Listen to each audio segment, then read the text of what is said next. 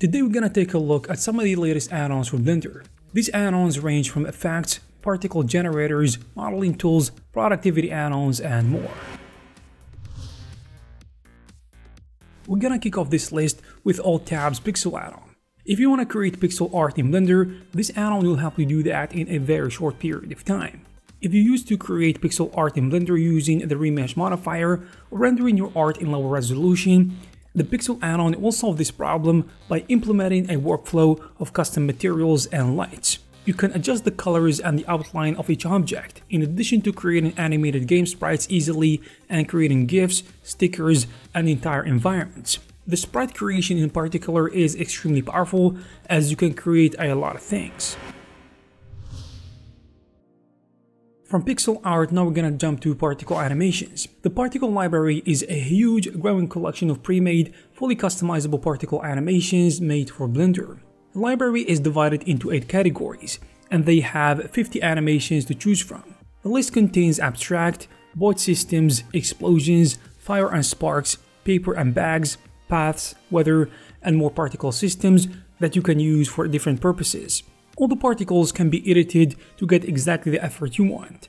To use any of the particle systems, you just select a particle system by clicking the thumbnail and picking one from the list. You can preview the animation if you like what you see. You can hit import and add it to the scene as well. The library even includes pre-animated and textured 3D models to use with the animations, and they work very well for both cycles and Eevee. Next we have Visibility Set Filters, which is a Blender add-on that helps you keep track of the version history during a production workflow. The add-on can keep track of any object like geometry, cameras, lights, etc., or even collections similar to filtering inheritance. One use case of the add-on is to create multiple filters for your different production stages like concept sketch, the blocking stage, creating high poly meshes, and so on. You can create as many filters as you want, and you can toggle between them seamlessly. For instance, a 3D modeler could work on a final high poly character, and at the same time, he would have a grease pencil sketch for the character for storyboarding and another rigged low poly character for animation. Additionally, another great feature that the add-on provides is the ability to carry filters through the linked Blender files and can work on any workspace, even VSE, which will use the viewport 3D or render setting.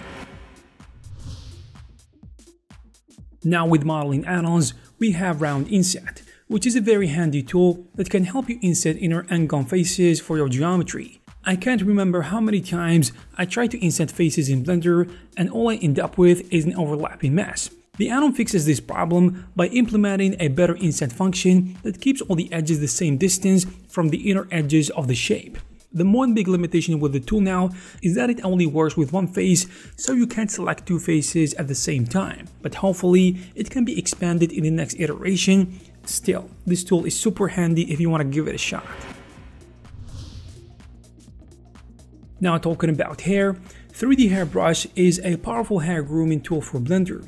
It includes a dedicated pie menu and a hair modifier with a long list of options like curve radius and random diameter. The tool can distinguish complex muscle surfaces of your models, thus allowing you to have a great time grooming hairstyles in Blender, using a plethora of well-designed brush presets. For example, using radius curve makes controlling hair shapes really easy, or diameter random, which makes it possible to randomize the thickness of hair on each particle system individually. This update of the 3D Hairbrush introduced a long-awaited feature, which is modifiers. The modifier approach is extremely useful because you can stack modifier layers on top of each other until you get a good result. It's non-destructive as well, so you can always go back and adjust any particle system. The next one is exciting if you are a Unity game developer and you have been keeping up with the Unreal and Houdini's new procedural link, where you can use the power of Houdini in Unreal. You might wish you had a similar procedural workflow with Blender. Well, Bengine for Unity is trying to do just that. This tool will allow you to bring Blender geometry nodes into Unity, thus allowing you to enjoy the power of proceduralism in your game environments. In addition to that, Blender is much more user-friendly, which is a plus. And from what I can see, this is gonna be very useful in level creation. Some of Bengine's main features are procedural meshes generation, procedural instances generation, Unity material support, support for UVs and vertex colors, in addition to the ability to manipulate all the inputs straight out of the Unity UI. Now, if you like sci-fi stuff, Cyberdecks is a library of sci-fi gadgets that you can kit bash together to create futuristic workstations. So basically, Cyberdecks is a collection of K-packs with which you can build your gadgets. First, you can use the connector object to stack screens and keyboards, and you can even save the creation as K-pack to use it in another project. But to use these inserts, you need KitOps Pro the Hard Ops Edition or newer installed. You can still use them without handpoints, but you will just have to adjust the position manually, as hardpoint snaps the parts together to a predefined point and makes it much easier to work with. With Cyberdecks, you also get a sci-fi GUI, which are highly detailed images that you can overlay over the screen. If you are interested in these add-ons, you will find the necessary links in the description. I hope you found this video useful. If you did, please give it a thumbs up. You can also check some of our previous videos. Thank you very much for watching, and I'll see you in the next one.